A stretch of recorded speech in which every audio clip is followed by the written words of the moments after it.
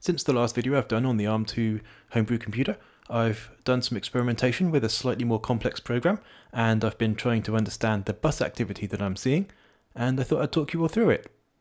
On the hardware side, I've wired through more address lines to the ROMs, so that I can run programs up to 16 instructions long now, and I'll keep adding more address lines as necessary when I write longer programs.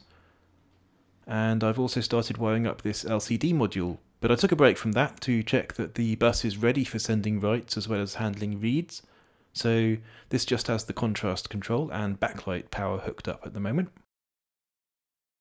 And in the middle here, I've wired the memory request and read-write signals through to the end two LEDs, just so that I can see what's going on with them as the program runs. So bear in mind that they're not part of the address, even though they're right on the end of it. When I turn this on, you can see it running. A couple of things came up here. Firstly, I need to provide a proper reset signal, otherwise it doesn't necessarily start in the right place. And secondly, I've had to turn the clock speed up a bit because some things weren't working properly at the lower clock rate. I'm still not running at the speed that it says in the datasheet. I'm still well below that, and if I keep seeing things go wrong, I'm going to have to keep turning the clock speed up until they go right again.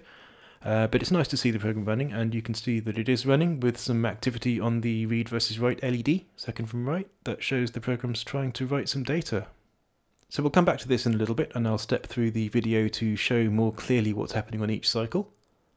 But first, let's take a look at the program itself. It's a very simple one. We start by loading hex AA into register 12, then enter a loop which adds 1 to R0, storing the result back in R0. The first R0 here is the destination register, and the other two are the arguments to add. And then it stores R0 in the address held in R12 plus 1, which would be AB. And then it stores R0 again in the address held in R12, which is AA, this time without adding 1. And finally it loops back to the add instruction. I put NOPs in the rest of the 16 addressable memory locations, but in practice they never run anyway. However, remember that due to the pipelining, after the branch instruction, the next two NOPs will be read from memory, just not executed, as we saw in the last couple of videos. And I'll explain better why that happens later in this video. So bearing in mind the program code, let's step through the video from before, one cycle at a time, and see what's on the bus. I'm going to log this and afterwards explain in more detail what's going on. So let's call this cycle 0. The CPU has put address 0 on the bus and is executing a read from memory, hence both the two write LEDs being off. And this is reading the first opcode of the program. Next, on cycle 1, the CPU is reading from address 4. Remember the bottom two address bits aren't shown here, they're almost always 0, but this lit bit here is bit 2, so this is a 4. And that's reading the second opcode. After that we read from address 8, then 12, then 16, which is reading the two store instructions and then the branch instruction. Now all of a sudden everything lights up, and this is the store to address AA plus 1. Notice that the second LED from the right, the read-write LED, is lit now, indicating a write operation. And I actually made a mistake here in the program. It's not really legal to store a 32-bit word to a non-aligned address. It doesn't cause any exceptions, it's just not something that the CPU generally supports, and it generally behaves like a store to the rounded down value of the address, rounded down to the next multiple of 4. So oops. Anyway, continuing on, the CPU next reads from address 20. This is the opcode fetch for the first NOP instruction after the branch, as it doesn't yet know that it will take the branch. It's still executing the stores from earlier on, so, if it was a conditional branch, there's no way it could know whether it would end up taking it or not. Now we see it executing the second store to location AA without adding 1, and in the end this is the same thing as the previous store due to the rounding behaviour I just mentioned. They both round down to the same multiple of 4.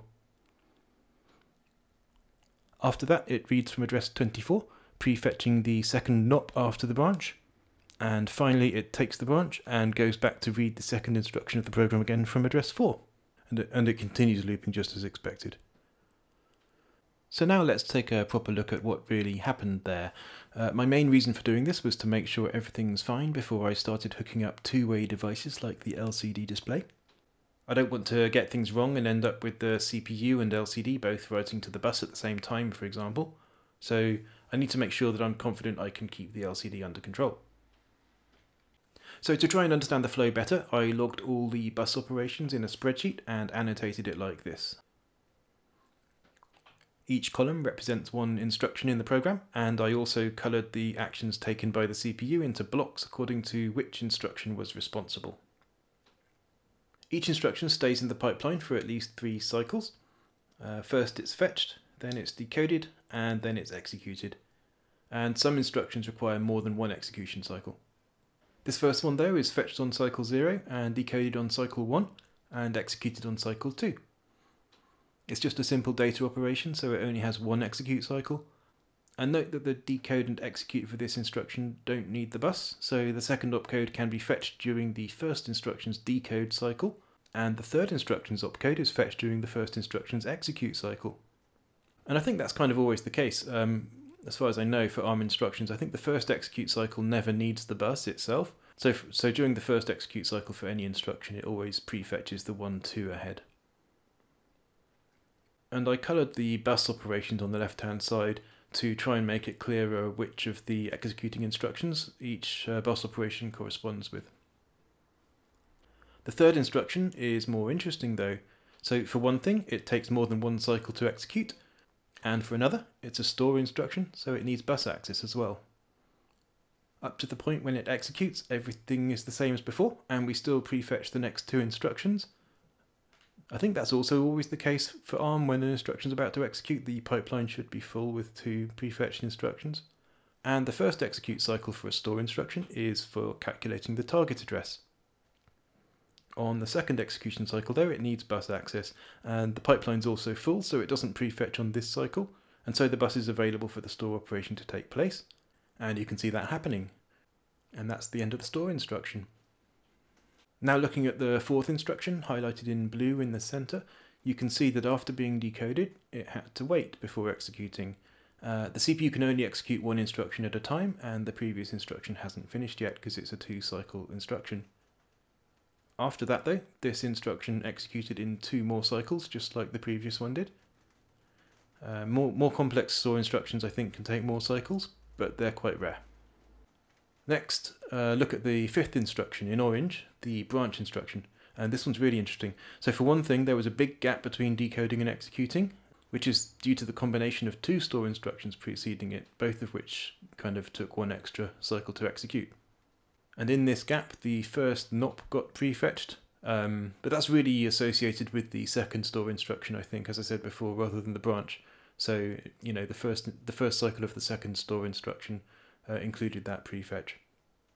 Then the branch instructions nominally take 3 cycles to execute. The first cycle calculates the target address, and that gets overlapped with an opcode read as usual. And the CPU knows by this point whether the branch will be taken, as it has started to execute it. However, it didn't know early enough to avoid the prefetch because, as we saw in the last couple of videos, it needs to tell the memory system a whole cycle in advance which memory access will occur on the following cycle. So by this point it's already committed to doing the prefetch. On the second and third cycles, with the program counter updated to the branch destination, the CPU performs opcode prefetches from there to refill the pipeline. If the branch had been a branch and link instruction, which is like a subroutine call, then it would also update the link register, register 14, during this period to allow the return from the subroutine to work later on. And basically the way that works is register 15 is the program counter, and it gets copied into register 14 and subtracted a little bit from, so that at the end of a subroutine, the way you return is simply by moving it back from register 14 to register 15. And after that, we're back to executing the second instruction of the program again from address 4. It was already prefetched and decoded during the branch instruction, and the third instruction is also already prefetched. So just like before, we're ready to execute the add while decoding one store instruction and prefetching another. So hopefully this all makes sense. Making this diagram helped me a lot in understanding it, I think. I referred to the datasheet for details of what all the instructions were actually doing in their execute cycles, which was very helpful, and it has interesting tables too, like these, which kind of show all of the different cycles and what's going on them for different combinations of operands to the instructions as well, because some of them vary quite a lot. But it's only really after making this diagram that it kind of all seemed to make sense to me. So I hope that's been helpful for you guys as well and interesting to look through. So there we are. As I showed earlier, I'll probably be hooking up an LCD module soon so that I can run programs with better output and maybe lean on that to debug other issues I come across. I think RAM will come after that. It's not as important on this as it is on a 6502 because there are a lot more registers with ARM. And things like subroutine calls work fine without RAM because the link register is just a register, it doesn't use the stack for the return address. So you can write significantly more complex programs without actually needing to store anything in RAM. And as I said before, I'll be looking into getting away from burning ROMs because it's really painful having to burn 4 of them every time I change the program. I'd be really interested to know how interested you guys are in the software stack I'm using. I'll show some kind of screenshots here of the kind of code and make files and things I'm using to build the code here. If you're interested in more details about this, do let me know. I was going to cover it a bit more in this video, but the instruction pipeline was too interesting not to deep dive into. But yeah, if you'd like a bit more detail about the software stack here, then let me know. Broadly, it's just GCC, and under Ubuntu you can very easily install an ARM cross compiler, which has out-of-the-box support for ARM2, including things like the 26-bit address bus. They haven't got rid of that yet from the compiler.